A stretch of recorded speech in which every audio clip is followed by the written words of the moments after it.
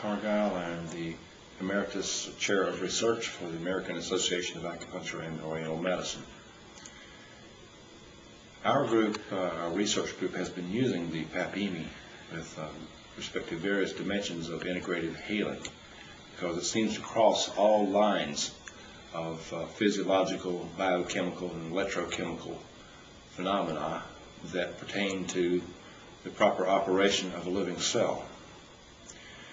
The National Library of Medicine, in a report that I generated for the Healthcare Task Force in 1993, pursuant to declassifying acupuncture and electromedicine out of investigational, experimental, and unscientific status into mainstream understanding with respect to modern science.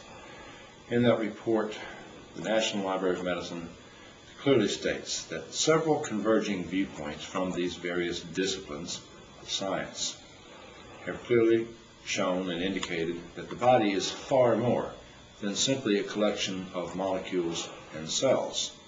That in fact, the body is comprised of a set of standing, stabilized electromagnetic oscillations or oscillatory patterns, and that these electromagnetic patterns, the changes in these patterns, occur before any morphogenesis or pathogenesis. That is to say, they precede morphogenesis or pathogenesis, the generation of normal body parts or diseased body parts. So changes in the standing wave pattern of the electromagnetic field of the body will always precede the development of a disease in the body. And the PEMF finds these simply by stimulating areas of energetic blockage toward normalcy and toward an optimum energetic range. The basis of this is best established, to my mind, by the work done by Drs. Harold Urey and Stanley Miller, the University of Chicago, where the Nobel Prize was given in 1960 for the results of their experiment, which showed that with a collection of amino acids in an aqueous environment and a reducing atmosphere of nitrogen, not oxygen, which nitrogen obligatorily existed in the atmosphere before molecular oxygen, which was dependent upon photosynthesis. So before there was chlorophyll and photosynthesis, there was a nitrogen atmosphere. And they duplicated what they felt were the primordial atmosphere and the primordial conditions upon which all life is based, upon which molecular self-assembly and the assembly of cells occurred in unicellular life. Unicellular life logically precedes multicellular life. What they found was the only missing ingredient towards molecular self-assembly, self-organization into a cellular structure or into the subcomponents of cellular structure, such as respiratory and photosynthetic pigments. It only occurred whenever there was a spark discharge, when they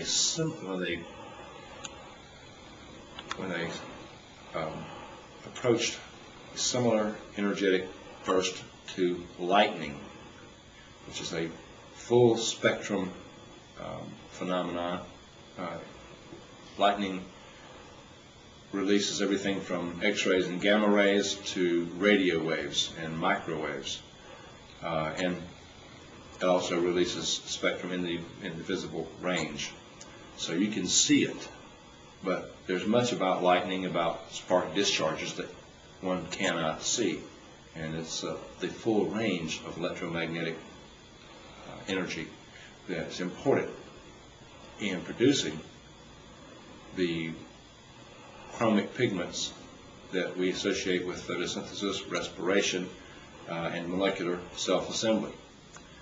Ultimately, this energy provides the key towards what was called proteinoid microspheres, where the fats, the proteins assembled into spheres and objects that looked similar to cells, and ultimately were even self-replicating within the flask. This was all done in vitro, or outside of a body, inside of a test tube, inside of a flask, a series of flasks.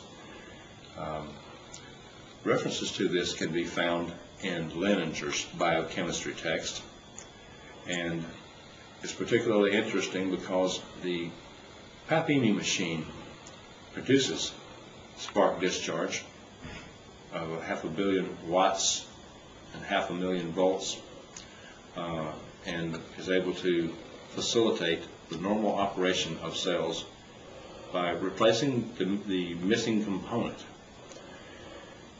The 1979 Journal of the Japan Medical Association, Japan Medical Journal, in the article by Kyoichi Nakagawa, MD, PhD, at Suzu Hospital, using static magnetic fields to treat diverse types of degenerative and chronic disease problems in people, was able to obtain significant results in the abatement and reduction of the severity of these symptoms and these diseases, simply by placing magnets on acupuncture points around the head and neck or wherever the problem was.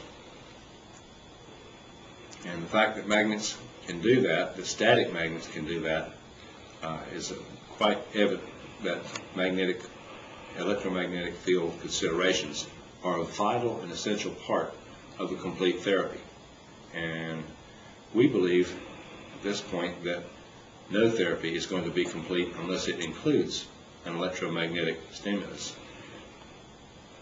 To my knowledge, the PEMF machine is the only one of the technologies which covers the full spectrum of X-rays, microwaves, visible light that basically emanates into an organism and facilitates cellular regeneration.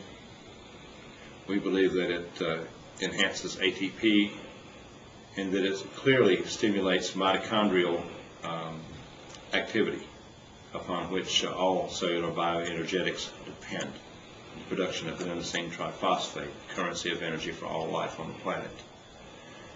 These are the most compelling aspects of the ion magnetic induction that we are currently investigating, and it's been our pleasure to integrate this into the total repertoire of resources to provide a more effective, efficacious, and enduring healing response in our patients.